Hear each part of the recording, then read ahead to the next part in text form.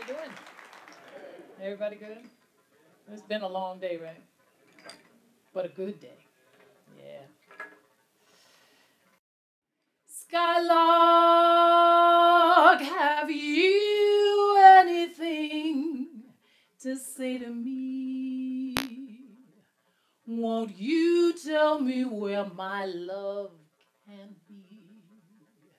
Is there a meadow in the mist where someone's waiting to be kissed? Skylark, have you seen a valley green with spring, where my heart can go a journeying over the shadows and the rain to a blossom-covered lane? I always think it's pretty hilarious when people ask a singer to speak.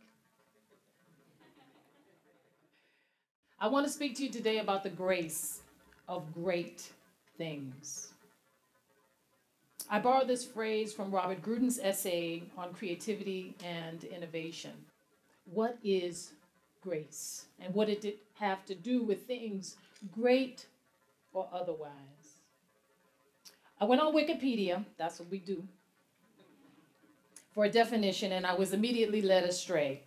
In the end, I had to lean on my grandmother's trusty definition. It's a divine gift. It's not yours. You can't earn it. You don't deserve it. You can't trade it. And I think that definition will do quite nicely. My mother was born in Texarkana, Texas, in July of 1928.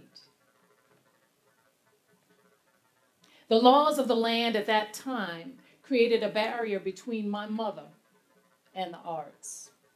Segregation made it impossible for my mother to attend a concert or go to a library or a museum. It was a dark time in our history for sure. But you can't dam up the human spirit. It will always find another way to flow. To be in her presence was to be in the presence of a wonderful, vibrant, alive human being. Flair for the dramatic. That was her. The early denials of her youth shaped her in many ways. Yet she used them as a spiritual trampoline. The very darkness of segregation emboldened her and made her want to give her children those things that she did not herself enjoy. Instinctively, my mother knew that the arts were connected to the grace of great things. She pointed my ear in the direction of the Fifth Jubilee Singers and Arthur Fiedler, my heart to community theater and dance, and my eye to great art in museums and galleries. Mother was always on a quest for beauty, turning us again and again and again to the grace of great things. I was raised to believe that nothing was impossible for me. And it was in church that I found my voice. The voices of the non-famous people in the congregation, but who nevertheless had the power to move spirit, these were my mentors. They were, for me, the grace of great things. My own personal journey embodied more than a few dark moments.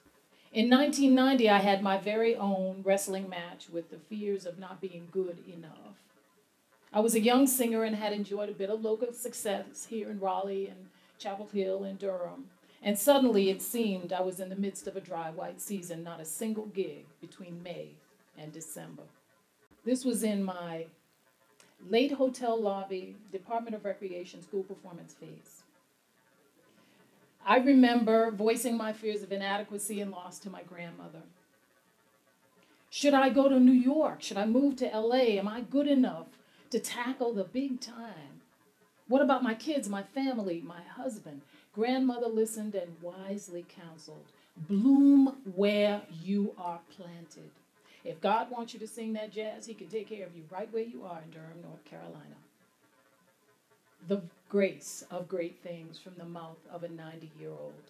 Indeed, my own personal and financial recession resulted in my developing a workshop called Baby Song. I had time to work on an idea that had been brewing in my heart for a long time. I wanted to work with very young, very sick babies in the neonatal ICU. I reworked my idea working with the Duke University Hospital arts coordinator, and we made an arrangement for me to go to the mom's room the second postpartum day and sing to the babies there. But what I discovered was it wasn't the babies that needed a song so much. It was the moms. And I learned an important lesson. It's about the journey, not the destination. I wasn't consciously headed for babyland, but that's just where I needed to be. This past year, my journey shifted once again. I could tell that the upcoming year was going to be, shall we say, a little bit lean. And if something did not radically change, I was going to be sitting at home listening to my phone, not ringing. Oh no, began all the inner voices. Maybe you're not relevant anymore. Jazz has, after all, been rumored to be dead. And you're not young enough or new enough or well-known enough or good enough. I could only see what was not happening career-wise. What was beyond my ability to see at that point, however, was that my mother's health was going to shift and that a brand new journey called cancer was about to begin. Once again, in the dark, the grace of great things. There have been many gifts and wonderful moments on this journey. A reshaping of time, for one. Inner exploration, time to ask those important questions and wait for the answers. Time to really, really clean my office. Some of the things I discovered brought a laugh and others brought a tear, but it was all the grace of great things. Time with my mother on this journey has been a very special gift. We walked hand in hand into her oncologist's office. Are you scared? No, she said. Me either, I said. But of course, we both were. I asked Mom, not to mention the fact that I was the Nnenna Freelon, you know, the jazz singer.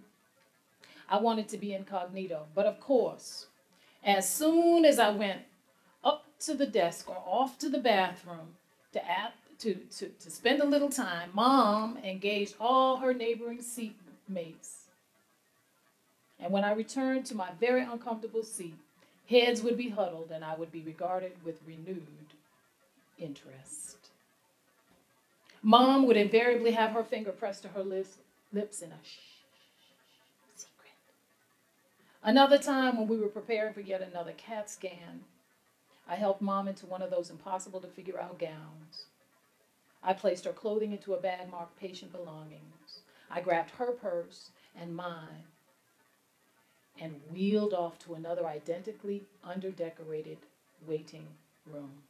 As CNN droned on about some non-news something or other, a nurse grabbed my mother's wheelchair and scurried off down the hall. I raced to catch up with them and in the process dropped my purse, her purse, and the patient bag belonging on the floor. And I looked,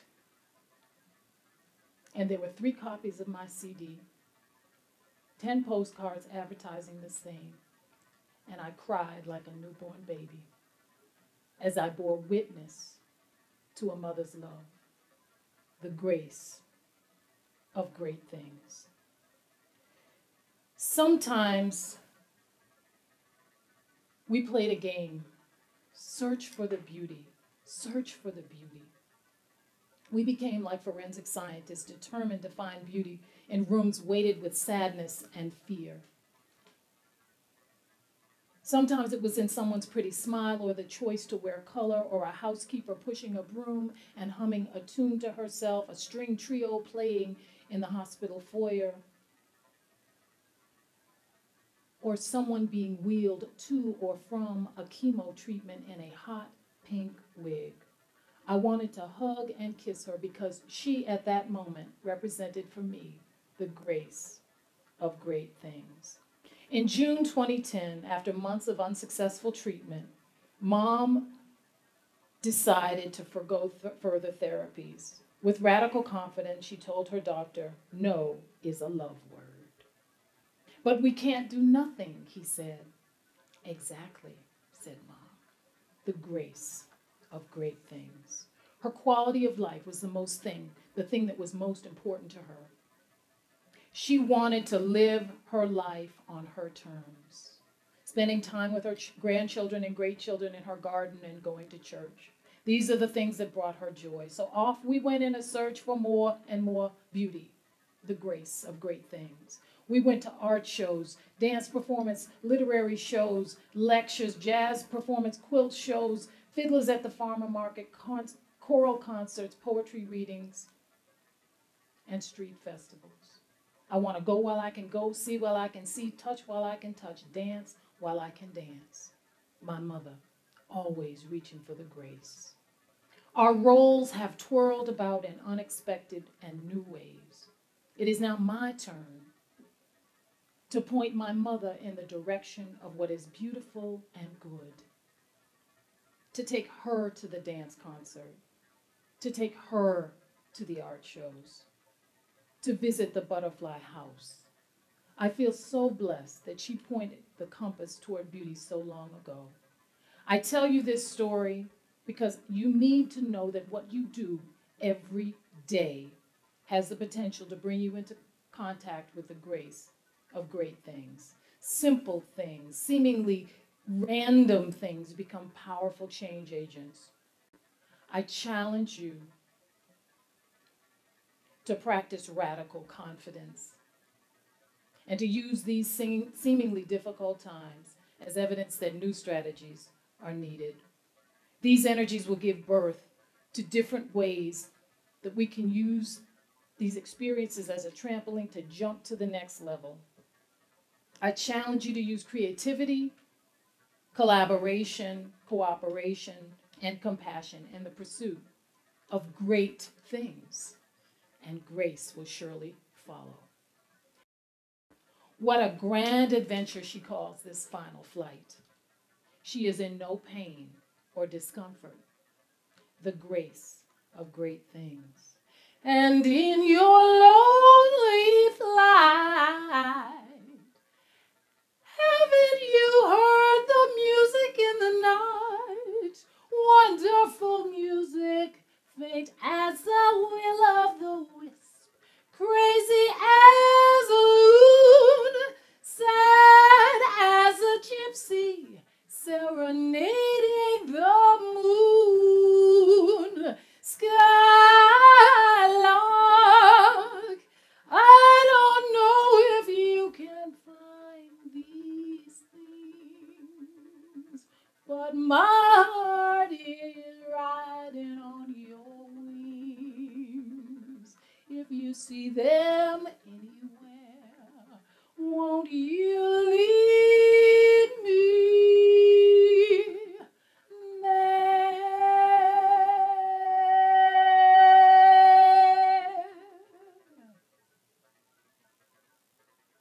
Postscript. It's 5:30 a.m., March 29th, 2011. Mom seems restless. She's picking at the air intermittently, but now she seems calmer. There were long pauses between her breaths. She was dying. I remember thinking, is this what dying is like? Witnessing this most private of passages was both a blessing and an honor, the grace of great things. At the moment of her passing, I felt as if my heart were protected in a warm blanket of unspeakable joy. I was almost embarrassed by my lack of pain or sadness or fear, the grace of great things. In the days leading up to Mom's departure, I sang every song I knew, not just the American songbook, but every song I knew. For a time, she had enough strength to motion with her left hand, my personal conductor. Later, she acknowledged my concerto for Francis. with slight movements and an ease in her breathing. I know she could hear everything. The grace of great things. The landscape of my life has shifted in the wake of Mom's departure. I'm now faced with trying to figure out who I am without this woman that I loved. This woman who grounded me in prayer and taught me to lift my heart to beauty and the art of life, the grace of great things. Her final words to me, slurred and heavy, have become my personal mantra. She looked at me and said, I want you to be your best self.